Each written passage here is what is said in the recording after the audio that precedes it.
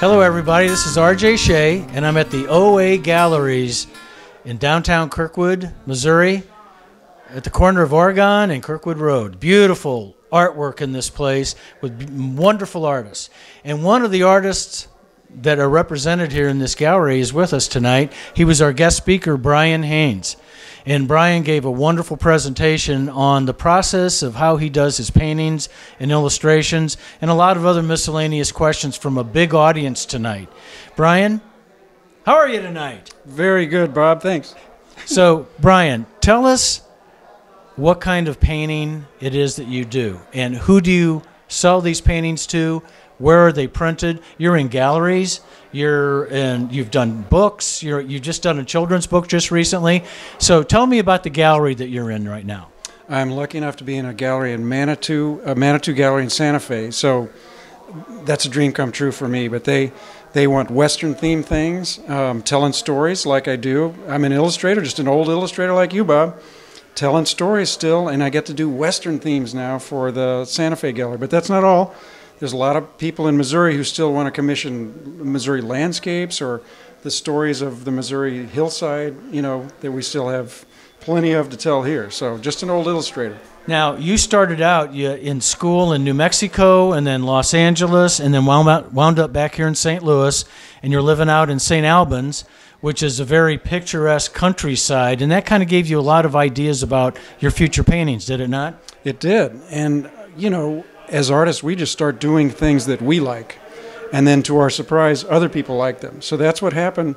I started doing paintings for myself, and to my surprise, other people liked them. Then I started introducing figures, Native Americans, who I just was imagining might have been, and farmers and all other things to tell stories within those landscapes.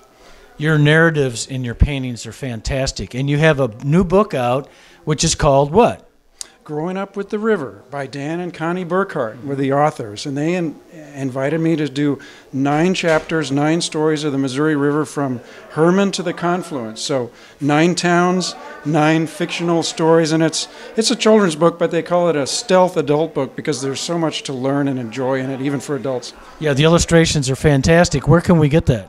OA Gallery sells them here, and they're nicely priced, and all the money goes to the Katy Land Trust. Excellent, excellent. You also had another book before that, too. And what is that called? New Regionalism, because I had to title something. We had to put something on the cover, Bob. And so the people who published the book asked me, what do I call myself? And I had no idea. So I called it New Regionalism because that kind of captures the legacy of the painters that came before us, but hopefully a new twist on things. And that word, regionalism, got coined back in the 30s, right? With people like Thomas Hart Benton and Grant Wood and Charles Stewart, right? Is it Charles? John Stewart Curry, that's right. Yeah. John Stewart Curry. And, as I look at all their stuff, Bryan Haynes has got to be right smack in the middle of those guys because your narratives, your storytelling, and your artwork is fantastic. And I think your stylization is much cleaner than all of those guys. No disrespect to any of those fine artists, but you're going to be in museums one of these days. I hope your children and grandchildren get to see that. So that whole regionalism thing dealt with people farming the land and, the landscape and just people doing regular jobs, But, that goes back to even some of the old European painters too. I mean, all of that stuff were depicted people doing just regular things, right? But your stuff is more of a story, I think, when I look at some of your pieces with all of your animals and, the American natives and all of the homeowners building, a new life out here west of the Mississippi, and that's really where regionalism came from. I think it's a great title for your book, and it's a fantastic book. And where can we get that book? At OA Gallery is a great place to do it. Yeah, it's a great book. And tell me, so what kind of project are you working on right now?